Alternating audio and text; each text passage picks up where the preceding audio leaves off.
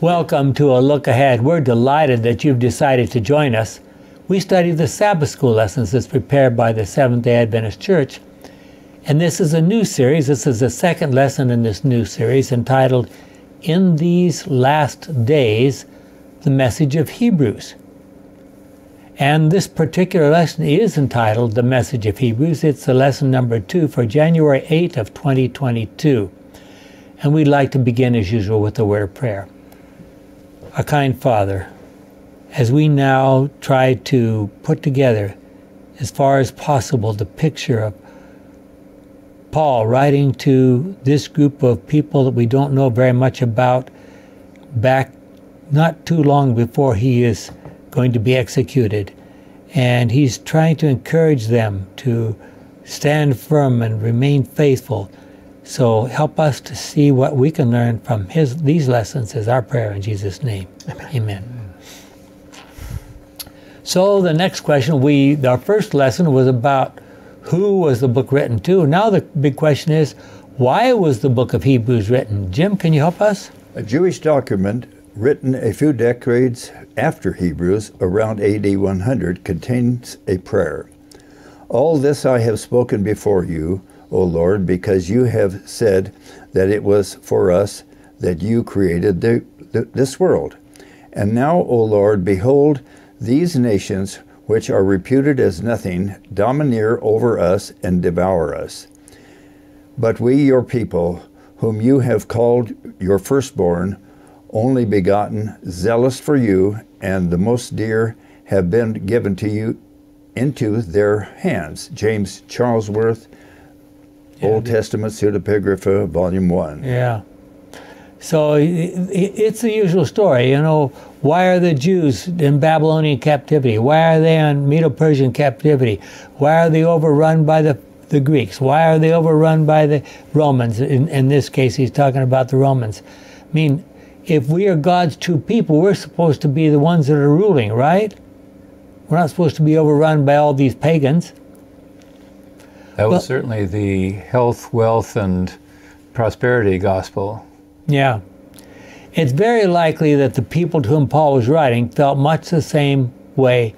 Paul was making the point that Jesus fulfilled all the predictions of the future king and high priest predicted in the Old Testament. Thus, Jesus became our Savior, the one who makes it possible for God's blessings to include all of us. Hebrews 8:1, jumping way over in the middle of the book, tells us that Jesus is now seated at the right hand of the Father in heaven. Thus, the main point of Hebrews, now our author is going to try to give us a summary here.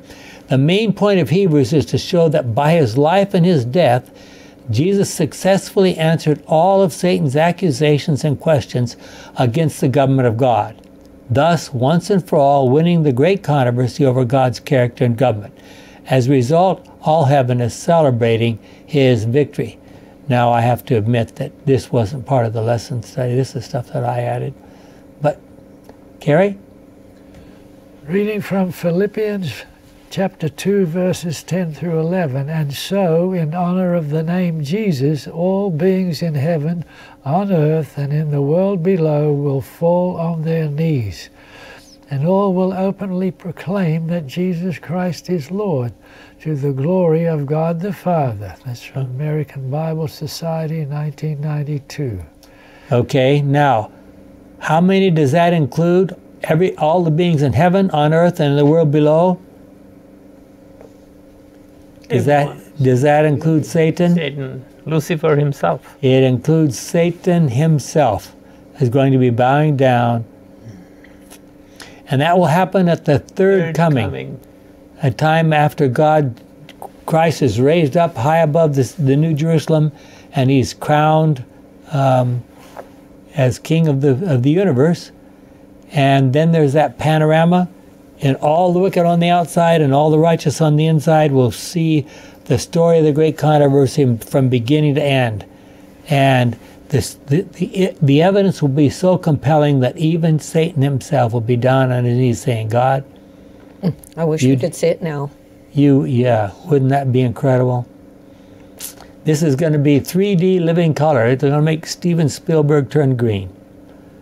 Can you imagine God projecting the history of the great controversy in the sky? Just So everyone's going to see that. everyone is going to see that. Everyone who is alive at that time or has been alive on this earth at any time. Yeah, The all the righteous who this the is at the wicked. end of the 1,000 years. The righteous have been in heaven for 1,000 years. They come down, and all the wicked who have died at any time from the days of Cain, presumably, to our day, all of them will be resurrected, and they'll be on the outside down there, outside there looking in. Everyone will see this. And this is really important, and not to deviate from my lesson a little bit, this is really important because God refuses to bring the great controversy to a conclusion until every single person, including Satan himself, has said, yes, God, you did it right. There's nothing more you could have done. He doesn't want any doubts to be left in the minds of anybody in the entire universe. And that's how he accomplishes that incredible situation. Well, Paul reminded us that while living in this sinful world, we are still under the control or rule of Satan, and have been since the time of Adam and Eve, disobeying in the Garden of Eden. Satan still claims to be the ruler of this world, and the Apostle John recognized that role. We're familiar with that. Remember John 12:31? Now is the time for this world to be judged. Now the ruler of this world will be overthrown. And what was Jesus talking about? How is Satan going to be overthrown?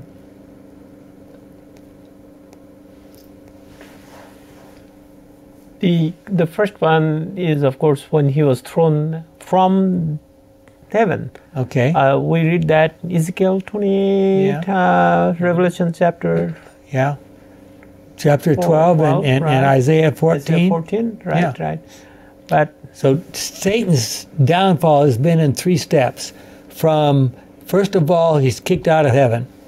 And secondly, at the time of the cross, the rest of the universe, not we humans, but the rest of the universe sees what kind of an absolute scoundrel he is, and they refuse to pay him any attention after that. So now he's fallen from heaven. Luke, what is that, 10:18, I think it is. He's fallen from heaven. And then finally, at the end, even all of us will say, no, you're the scoundrel, you're the one who messed things up, you're at fault, etc., etc. At the cross, the controversy between Christ and Satan had ended, between the two persons. Yeah, well, it's done. Yeah, right. It is finished. When Christ said it is finished, it was, as far as the rest of the universe was concerned, it was finished. Right. They will never again give Satan even 5 seconds to listen to him. But the climactic event of the great controversy is going to be at the third coming, when every knee shall bow. That's going to be the finale. Even as humans. Even as humans, yes. Yeah. So, cast out of heaven, cast out of the thoughts of the entire onlooking universe, and finally, at the third coming, us too. What happened in heaven when Jesus returned following his victory and his battle with Satan here on this earth? What do we learn from Hebrews? Hebrews 5, 1 to 14. For God never said to any of his angels, "You are my son. Today I have become your father." Nor did God say about any angel, "I will be his father, and he will be my son." But when God was about to send his firstborn son into the world, he said, "All God's angels must worship him." But about the angels, God said, "God makes his angels winds, and his servants flames of fire." Can I interrupt there for a second? Please. This is a very important key text. Some of you are aware that we have friends in other churches who don't believe that Jesus is divine, or at least for sure that he did not exist prior to his coming to this earth. They are Unitarian. That is, they believe they worship only the Father. They don't worship Jesus. Well, look at this. God said, and they have a key text for that. Let me just show you really quickly. Look at Romans 1. and starting with verse 20. Ever since God created the world, his invisible qualities, both his eternal power and his divine nature, have been clearly seen. They are perceived in the things that God has made. So those people have no excuse at all. They know God, but they do not give him the honor that belongs to him, nor do they thank him. Instead, their thoughts have become complete nonsense, and their empty minds are filled with darkness. They say they are wise, but they are fools. Instead of worshiping the immortal God, they worship images made to look like mortal human beings and birds and animals. And so God has given those people over to do the filthy things their hearts desire, and they do shameful things with each other. They exchange the truth about God for a lie. They worship and serve what God has created instead of the Creator himself, who is to be praised forever. And they will say, we don't worship Christ because he was a creature. And goes on. I mean, it won't take time to read all the rest of it. Very quickly, though, don't they then fit into the definition for Antichrist? Well, that's another issue, but potentially, yes. But yes. Yes. But you see here, this, the book, Paul said, and the pagans said in Paul's day, don't do that. And yet God here says, worship him. So if you ever speak with one of these people, compare Romans 1 with Hebrews 1 here, and you either have to say God is a liar or you got a problem. I think in John 1, it says, Jesus was the Word, and the Word was a God. They use instead the Word was God, they say it was a God. Is that in Greek?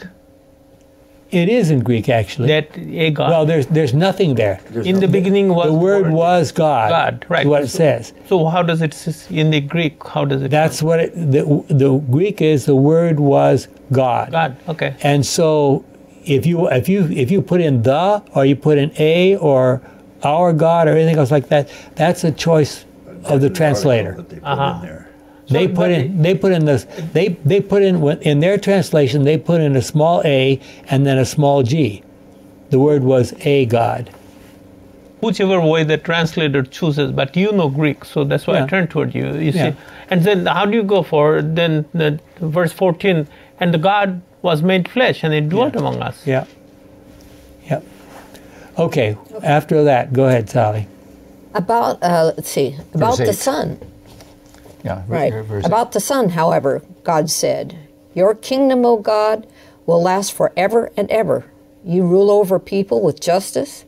You love what is right and hate what is wrong. That is why God, your God, has chosen you and has given you the joy of an honor far greater than he gave to your companions." He also said, "The Lord in the beginning created the earth, and with your own hands you made the heavens. They will disappear, but you will remain. They will all wear out like clothes. You will fold them up like a coat, and they will be changed like clothes.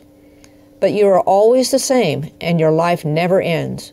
God never said to any of his angels, 'Sit here on my right until I put your enemies as a footstool under your feet.' What are the angels then? What are spirits who serve God and are sent by him to help those who are to receive salvation?" Good News Bible. Okay, and we should be so thankful that the angels take care of us. For sure. Notice that there are 3 steps pictured in these verses as God established his Son as the victor in the great controversy. 1, God received his Son, Jesus, recognizing him as his divine Son, Hebrews 1:5. 2, God introduced his Son to the heavenly court, who in turn worship him, recognizing that he was the original creator of everything and has returned to heaven to rule, verses 6 to 12. And 3, God placed his Son in the seat of power over the universe. And remember, the person sits down at the right side, that's the position of honor. Satan started his rebellion in heaven because he wanted to take the place of Christ, or at least be considered equal with him.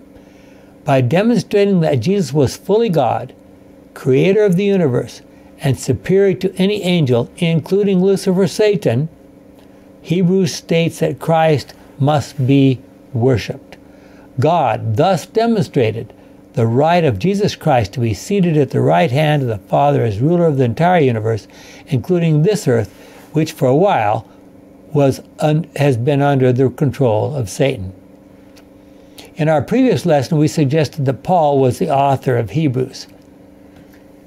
From the Teacher's Bible Study Guide, strictly speaking, however, the writer of the book of Hebrews appears to be anonymous.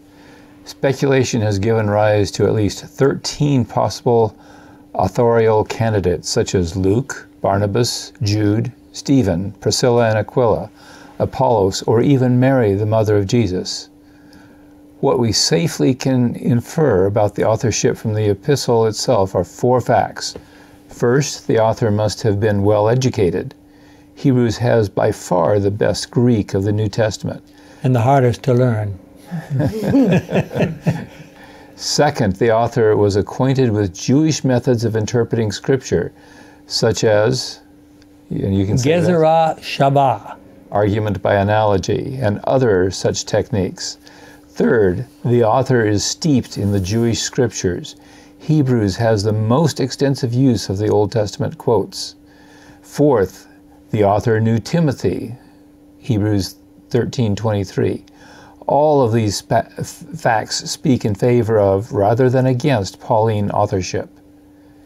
Certainly the author chose to remain anonymous for undisclosed reasons. His anonymity may even suggest that his message is more important than his identity.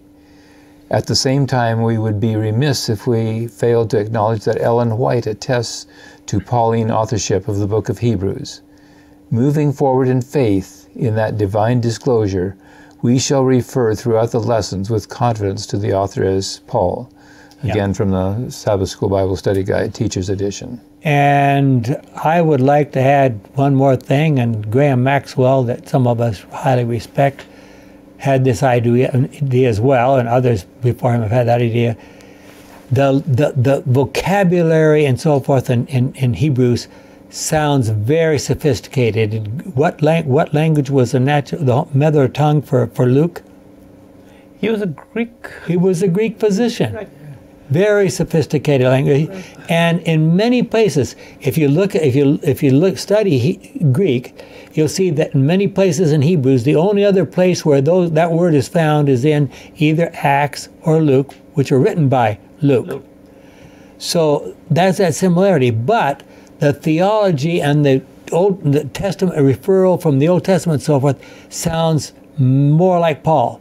But then Paul and Luke worked together for years and years, so why couldn't this be a combo effort with Paul and Luke working together, and Luke putting into the very best Greek and Paul giving the ideas?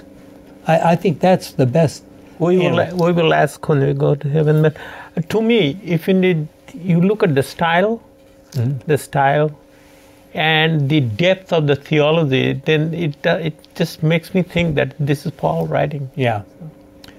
One of the most important messages that Jesus needed to convey to his Hebrew associates, and that would be through Paul, we believe, and the people of Israel were the many ways in which his life and his death fulfilled many prophecies from the Old Testament. I mean, if you stop and think about this, if you believe in the Old Testament, which would be the true of the Jewish people in his day, and you believe those things there were prophecies there from the Old Testament of the coming Messiah, and then you demonstrate that those things were all fulfilled in the life of Jesus, that's a pretty compelling argument. That's not something that a person could make up by himself. Say, well, those people writing hundreds of years ago were talking about me.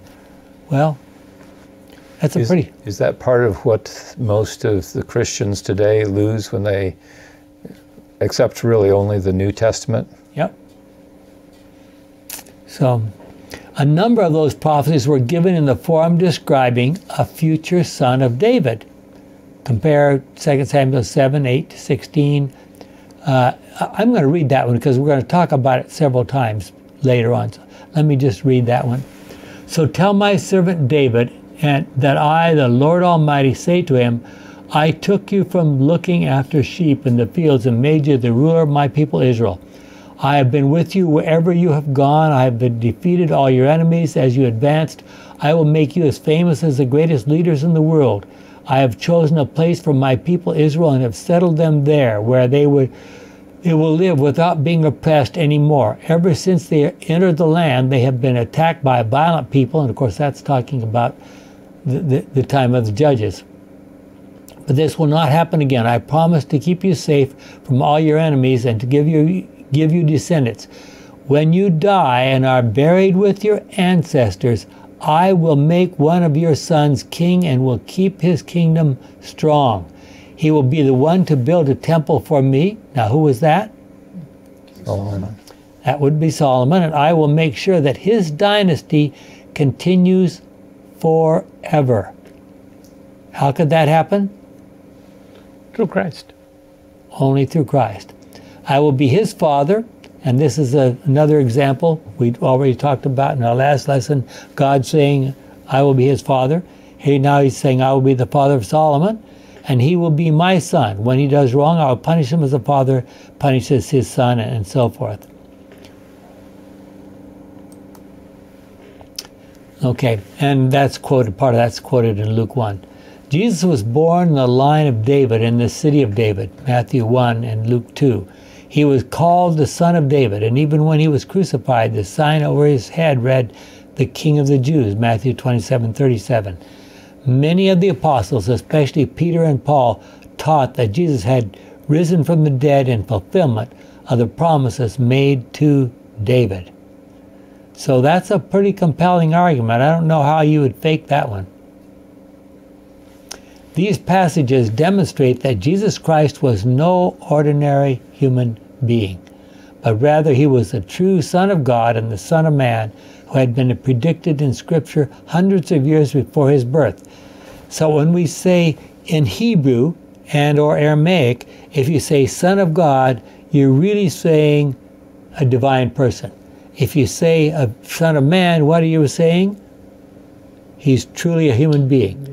So Jesus was truly divine and truly human at the same time. And of course you would have to be human if you're going to be a descendant of David, right? No created being, no angel, including Satan, or any human being could have arranged such a plan, and thus Christ proved himself to be the promised Messiah. Paul was anxious for us to recognize that Jesus is the true ruler of the universe, and he only temporarily lost his rulership of this earth to Satan, and that wasn't his fault. Whose fault was that? It was our fault, Adam and Eve. Now God, Jesus Christ, has already won the great controversy through the life and death of Jesus. There is no way God can lose. In what sense is Jesus our mediator? The Old Testament seems to suggest that the promised Davidic king, descendant of David, would somehow represent the Israelite nation before God. This, however, presents a problem. Contrary to Jewish tradition, Jesus became not only king, but also high priest. Kings were supposed to be from what tribe? Judah. Judah, which Jesus was. However, priests were supposed to be from the tribe of Levi, which Jesus was not. That is why he is described as priest in the order of Melchizedek. And we know, well, we'll talk more about that later. But in Exodus, it describes how these things are spread out, and we just there it refers again to 2 Samuel 7, in which God claimed Israel as his son, but he predicted a future king whose dynasty will last forever. Furthermore, in Deuteronomy 12:8-10, and 2 Samuel 7, there's 2 Samuel 7 again, God promised the children of Israel that he would fight their battles for them so they could live in peace. But they had to agree to that. They had to agree, and they had to allow him to do it. Didn't. More than that, God promised to dwell among them, even in the tabernacle or tent, through those 40 years in the wilderness. I mean, I try to put myself in these stories as I read them. Imagine you're scattered out with a whole bunch of other people living in tents, moving from time to time, But you walk out the door. You know, I lived in Africa for a number of years in northern Tanzania, and we could walk out our door and there was Mount Kilimanjaro. Just as beautiful as you can be. But imagine walking out your door and there's God hovering over the tabernacle in a cloud, a pillar of fire at night, a pillar of cloud by day. I know. How would that impact you? Amazing, huh? God told them that a specific site would be given them in the land in which they were going. Of course, that was Jerusalem. That was the only place where they were to go and offer their animal sacrifices. And yet, in spite of this pillar of fire and pillar of cloud during the day of shade, they did all the things that they did. They,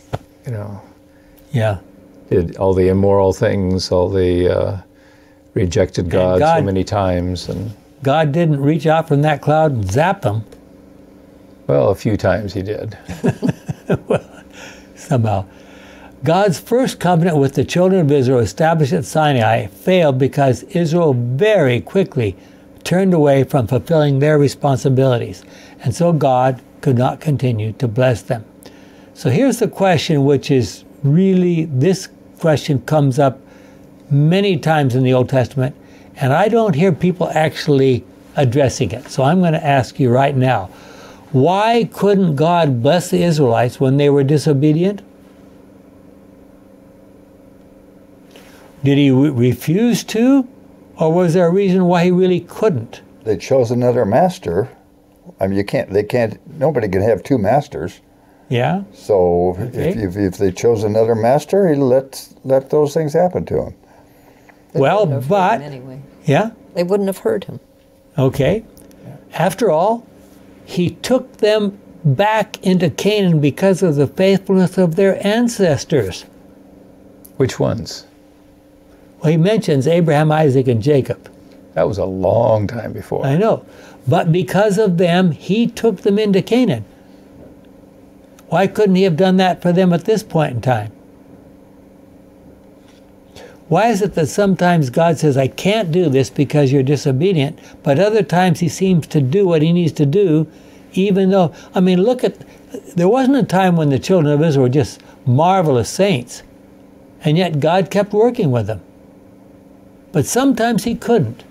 And my question is why? Well, maybe the idea is that they had chosen another master. I'll tentatively go with Jim's idea. How do you educate people if like somebody pays a fine for somebody? Mm-hmm. Does a person who was the culprit or the offender really learn anything if somebody bails you out? No consequences?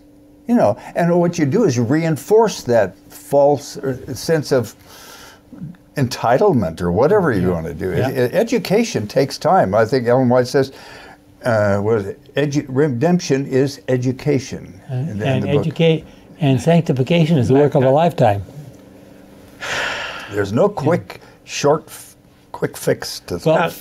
Go ahead. Not one king of the north followed God. Not one. And only a few in the south. And only 4 of the south. But following that failure, God established a new covenant, a new relationship with all human beings who are faithful. Thus, our only hope of salvation is found in faithfulness to Jesus. By successfully dealing with Satan and all of his accusations and questions, Jesus Christ has made it possible for sin to be eliminated and for harmony and peace to be reestablished throughout the entire universe, including on this one rebellious planet. Imagine that day. If Jesus had failed in any way during his mission to this earth, the entire universe would have been in peril, and the great controversy would not have been won.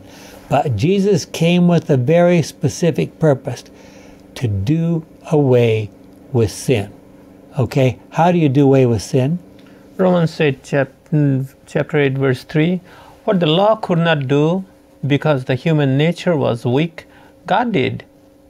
He condemned sin in human nature. He condemned sin in human nature by sending his own Son, who came with a nature like sinful human nature to do away with sin. Good News Bible. To do away with sin. He came to do away with sin. So how do you get rid of sin? Well, Paul said something more about that there in Hebrews 9:26. Go ahead. For then he would have had to suffer many times ever since the creation of the world. Instead, now when all ages of time are nearing the end, he has appeared once and for all to remove sin through the sacrifice of himself. Now, I'm going to tell you, I'm just going to warn you that there's going to be two very different ideas about how that happens in this series of lessons. To many people, many Christians, the idea is the way Christ gets rid of sin is he pays the price. That God pours out his wrath on Jesus, which he did, if you understand the word correctly. He poured out his wrath on Jesus, and now the Father can relax because he's got his pound of flesh. That's kind of like Jim's paying bail. Yeah, exactly. Nobody learns when you operate at that level. Yeah. You learn the wrong lesson, I guess, what I really should say. And the other approach is that Jesus comes. Satan had said no human being can live on this earth and remain faithful to God. Jesus did it. Jesus did it. And Satan, there were three things that Satan claims that he made about Christ coming to this earth. First of all, he said, not a single human being has lived on this earth without sinning. I will get Jesus to sin. He failed in that. Then he said, okay, if I can't get him to sin, I'm going to make things so difficult for him that he won't have to sin. He'll just have to say, this is too ridiculous, too hard. I'll just go back to heaven. Failing that, he said, when Jesus is dead, he and all his angels did everything they possibly could to keep that grave shut. They couldn't. All three times they failed. So Jesus deals with sin by showing us, okay, here's the truth about what sin does to you. This is the second death. We'll talk about that in a little bit. And here's the other choices. Do you choose life or do you choose death? Very quickly, in the Old Testament, the Lord put his credibility on the balance with Job as well. Mm-hmm. Job could have failed, but he did not. Yeah. So what should we learn from all of that? Are we perpetually faithful contrary to the children of Israel? Our only hope is by committing ourselves to be followers of Jesus Christ in every possible way and every step of our lives. That is the goal. One of the very interesting things to be observed from the Old Testament is that whenever the children of Israel went to battle following God's instructions, they experienced resounding victories, often without losing a single Israelite soldier. But whenever they went to battle without, in fact, some battles they won without having even to fight. But whenever they went to battle without consulting God, they experienced disastrous defeats. Now you would have thought after a while they would have figured that out. Why do you think it was that they did not seem to get that message? There were times when there were magnificent victories on behalf of God's people that are recorded in the Old Testament. Think of the case of David's battle with Goliath. I mean, you know. Do you think David was really a good aim, or do you think God guided that stone? He was pretty good, by the way. There's no doubt about it. Yeah. The Lord guided. Both. Both. You want to go for both, okay. And who told Saul to pull back his helmet? Maybe Satan Goliath. did. Goliath to pull his helmet. Goliath, I'm sorry. Goliath to pull back his helmet. Well, God had told the Israelites that he was to be their king. But the day came following the rebellious behavior of Samuel's sons when the children of Israel demanded a king like the nations around them, and you know that story. In our day, we are not asked to go out and fight in physical battles. But we do have a serious enemy, our greatest enemy, Satan. And King Jesus will help us to defeat him. We know that Jesus defeated Satan every time they met in conflict, starting with the war in heaven. Revelation 12, 7 through 12, in case you haven't read that recently. Down through the temptations in this wilderness and his entire life and ministry on this earth. But even in the Old Testament, God promised to fight for the weak and oppressed. See Isaiah 42 and 59.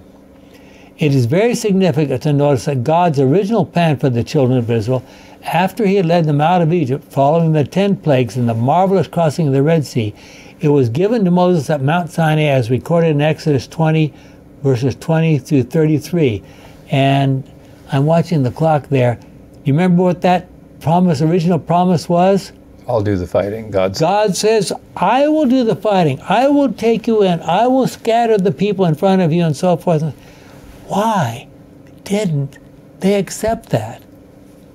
They wanted to do it their way.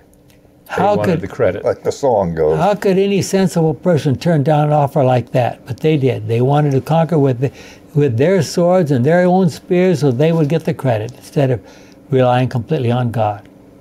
How did God promise them that? Did he speak to the people? I mean, how did he plan to do that? Well, he planned to do it, but how did he let the people know that he would do that? Well, he told Moses, and Moses wrote it down. Okay. It's right there in Exodus 23. Moses they didn't believe.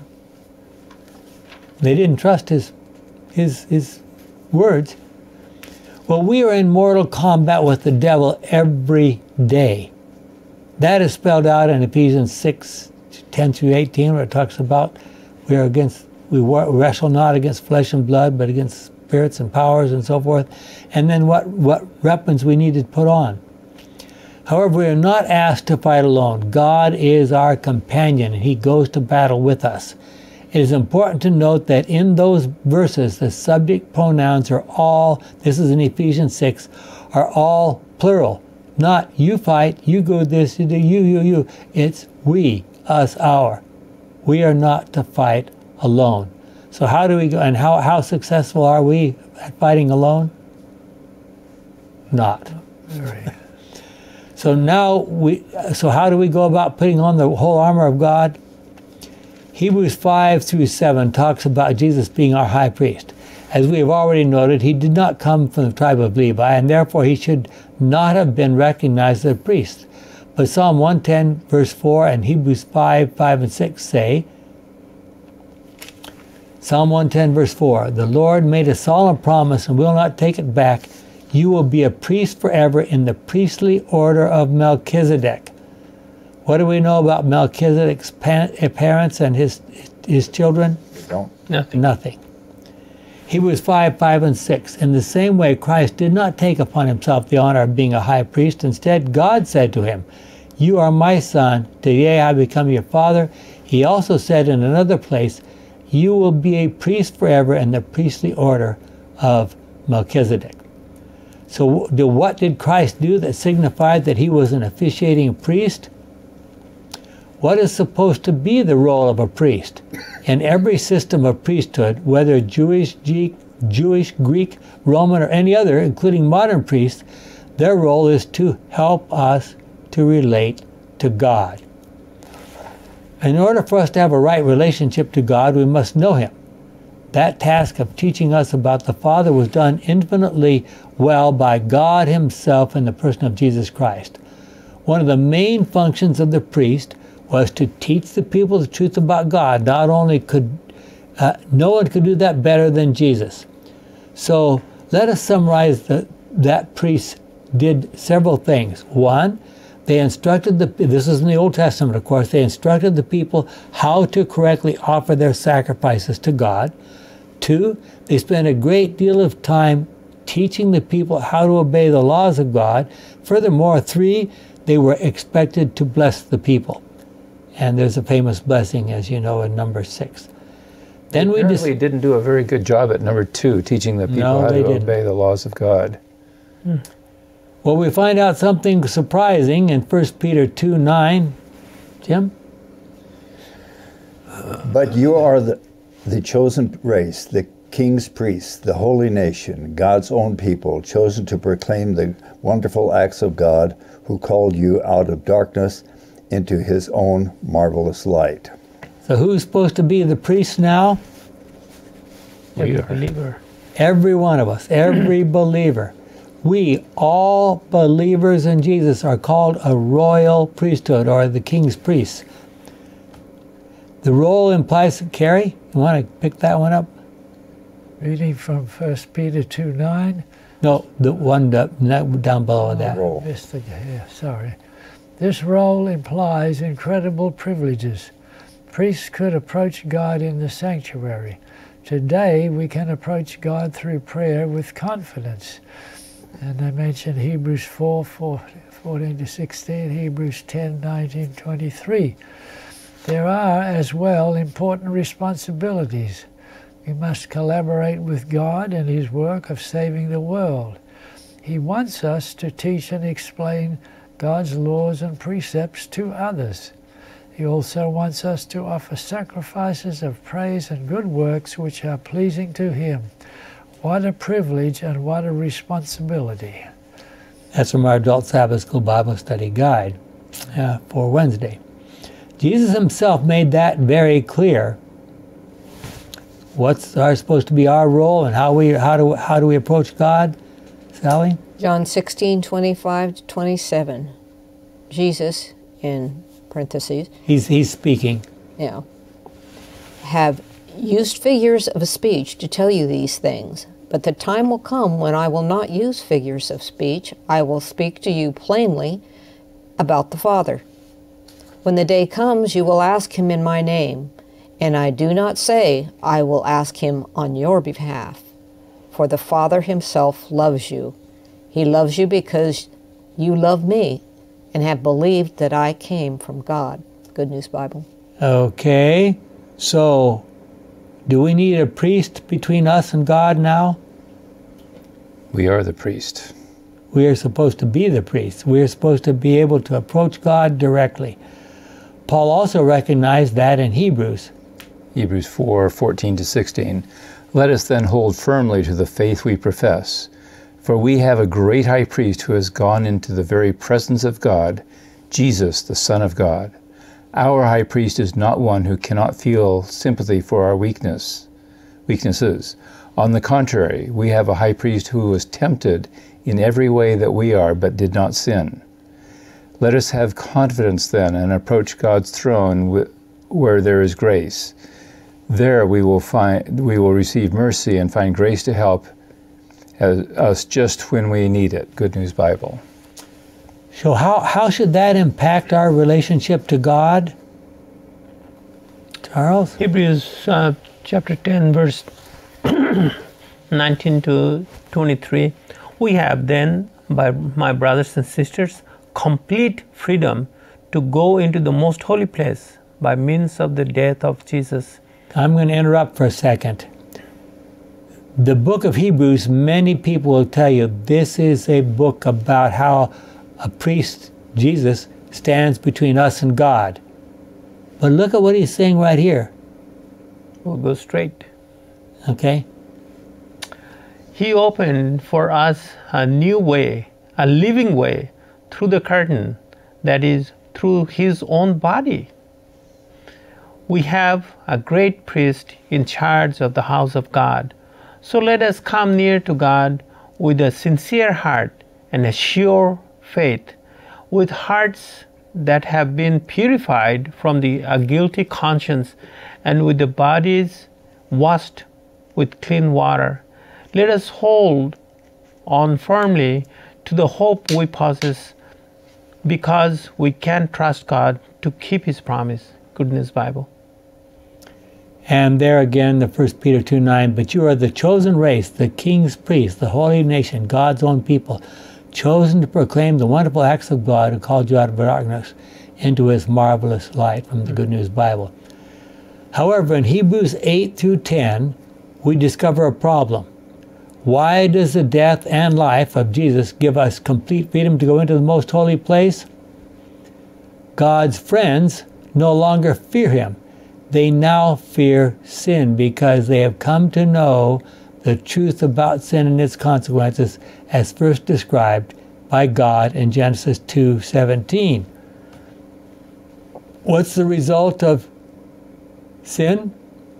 Death. Jim, you want to pick that one up? Genesis 2:16 and 17. You may eat the fruit of any tree in the garden except the tree that gives knowledge of what is good and what is bad. You must not eat the fruit of that tree. If you do, you will die the same day. And Romans 6:23, for sin pays its wage, death. But God's free gift is eternal life in union with Christ Jesus our Lord. Good News Bible. so twice in the book of Hebrews, Paul repeated the new covenant promise from Jeremiah 31 to 34. Carrie? Reading from Hebrews 8, verses 8 through 12. But God finds fault with his people when he says, the days are coming, saith the Lord, when I will draw up a new covenant with the people of Israel and with the people of Judah. It will not be like the covenant that I made with their ancestors on the day I took them by the hand and led them out of Egypt. They were not faithful to the covenant I made with them, and so I paid no attention to them. Now this is the covenant that I will make with the people of Israel. In the days to come, says the Lord, I will put my laws in their minds and write them on their hearts. I will be their God, and they will be my people. None of them will have to teach their fellow citizens or to say to their fellow citizens, know the Lord, for they will all know me, from the least to the greatest. I will forgive their sins and will no longer remember their wrongs. From the Good News Bible. Okay, so by appointing Jesus as our high priest, the Father inaugurated a new covenant that will accomplish what the old covenant could only anticipate. What was wrong with the old covenant? People ignored it. Yeah, they broke their side of the covenant almost minutes after it was, they were dancing drunk and naked around the golden calf. Well, they were the same people that said, don't let God talk to us. Well, you tell us what he said, and then we'll do it. And then they said, well, in Joshua, if anybody steps out of line, kill them. Yeah. I mean, how are you going to communicate to people at that level of development? Well, the new covenant delivers what only a perfect, eternal, human divine priest can. The high priest not only explains the law of God, but also implants the law in our hearts. The priest offers a sacrifice that brings forgiveness. This priest offers a sacrifice that brings forgiveness. This priest cleanses and transforms us. He transforms our hearts from stone to flesh, Ezekiel 36:26. He really creates us anew, 2 Corinthians 5:17. This priest blesses us in the most incredible way by providing us access into the very presence of the Father himself, from our Bible study guide for Thursday, January 6th. And then Ezekiel 36:26, which was mentioned there. Go ahead, Carrie. The Lord said, I will give you a new heart and a new mind. I will take away your stubborn heart of stone and give you an obedient heart. From the Good News Bible. 2 Corinthians 5, verse 17. Anyone who is joined to Christ is a new being. The old is gone, the new has come. That's from the Good News Bible. So Paul also gave a number of warnings found in Hebrews 10 through 12. These warnings are given in the following form. First, they all compare to that desert generation of Israelites with the readers of Hebrews. Second, they exhort us to have faith, which is what the Israelites in the desert lacked. Think of all that God did with the children of Israel to get them out of Egypt and safely established in the land of Canaan. But nevertheless, they rebelled against him. They lacked faith. And so what about us? We not only have the record of everything that the Israelites did and all that God did for them, but also we have the entire record of the life and death of Jesus, not to mention the whole history of the Old Testament.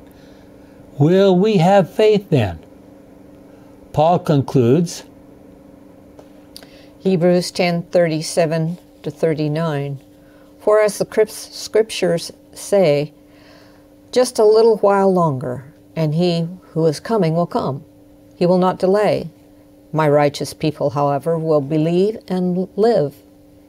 But if any of them turns back, I will not be pleased with him. We are not people who turn back and are lost. Instead, we have faith and are saved. Good News Bible.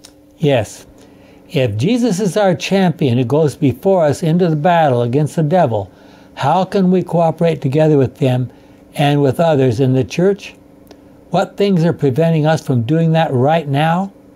How does Satan succeed in weakening our church? How did he weaken Israel in the past? Look what the devil was able to do through the Midianite women at Baal Peor. And that's the story in Numbers 25. Here they are. They've been through 40 years. Well, God got them out of Egypt. He took care of them for 40 years in the desert. They're on the border of the Promised Land.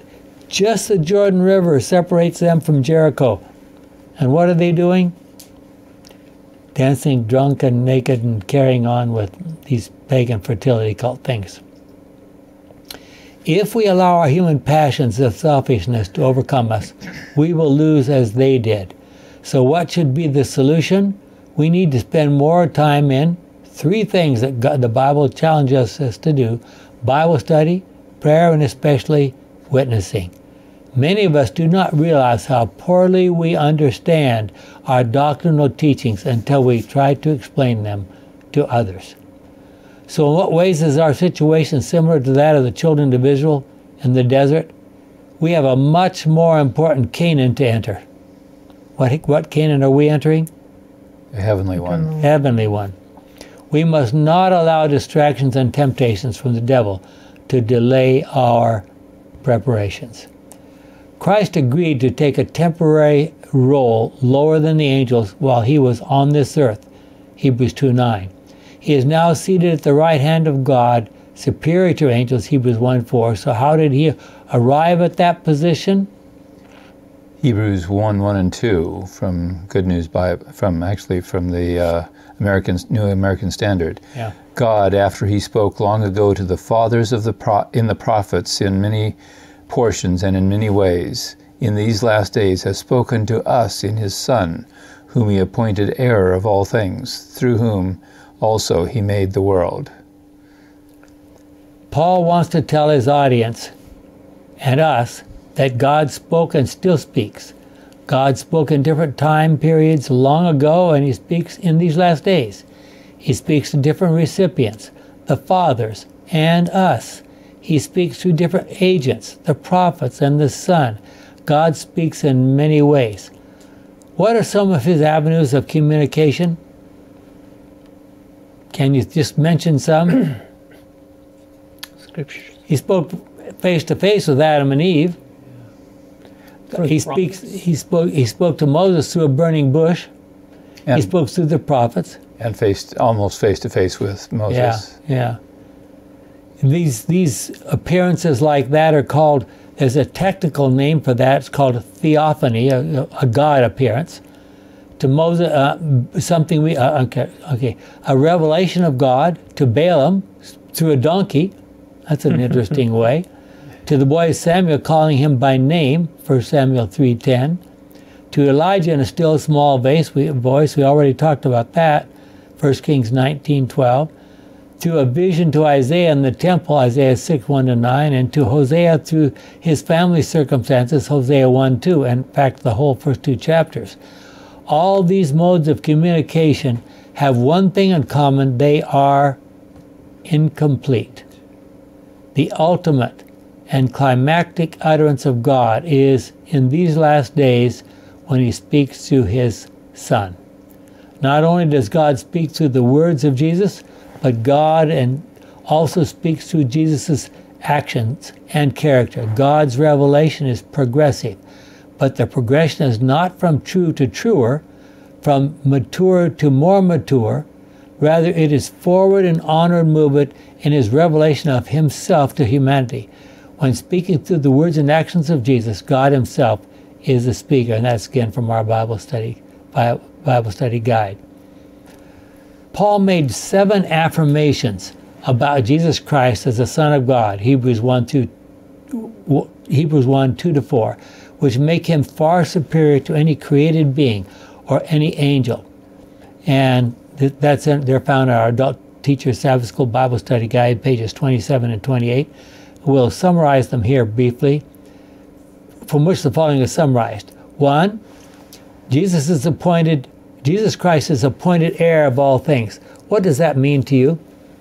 Heir of all things? He's the King and Lord over everything in the entire universe, right? If he is the principal heir, his followers should be co-heirs with him and are those who are to inherit salvation. Hebrews 1:14. And see Revelation 21:7, 1 Corinthians 6:9-10, where it clearly states that those who conquer will inherit the kingdom of God, while wrongdoers will not. 2, Christ is superior to the angels because he was the original creation agent. All things were created by him. In fact, Satan himself. Satan recognizes this. He was created by God. God created us in the beginning, and he will have the power to recreate us at the second coming. If you don't think God created us back in the beginning, are you worried about his recreating us when he comes back? Anyway, Christ is the reflection of God's glory. Hebrews 1:3. The Greek term translated exact imprint refers to character and implies a mark impressed on an object, especially on coins. Both descriptions of Jesus as God's reflection are the exact imprint, indicate that Jesus is the full and adequate representation of the Father. What Paul conveyed is like what Jesus said, whoever has seen me has seen the Father. And I'm going to have to jump over this. Christ was not only created, but is also continually sustains us. He managed to do away with sins, having accomplished everything which he set out to do in the great controversy to his mission to this earth, is seated at the right hand of God. And finally, we see that Christ is much superior to the angels. In these last days, he speaks through the Son, God does, creator of all things, is a reflection and imprint of God's very being, sustained all things, made purification for sins, sat down at the right hand of God. Thus Christ is exalted above and superior to all angels. Shall we pray? Our kind and loving Father, we thank you for these clear revelations of your character through your Son and through all the predecessors. Their words are also of help to us, but especially we're thankful for the times, the life, and the death of Jesus, which speaks so loudly about you and about your character. May we be followers of yours and his, is our prayer in Jesus' name. Amen.